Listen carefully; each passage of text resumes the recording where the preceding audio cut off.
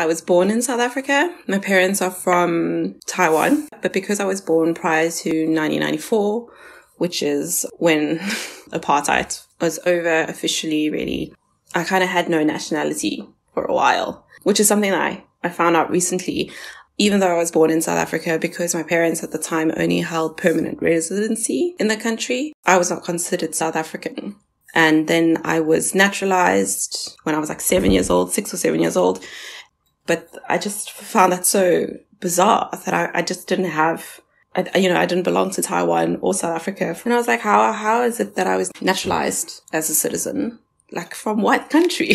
Like, I was born here. It makes no sense. But so nationality-wise, I would say that I'm South African, but it seems it's very strange South African citizenship.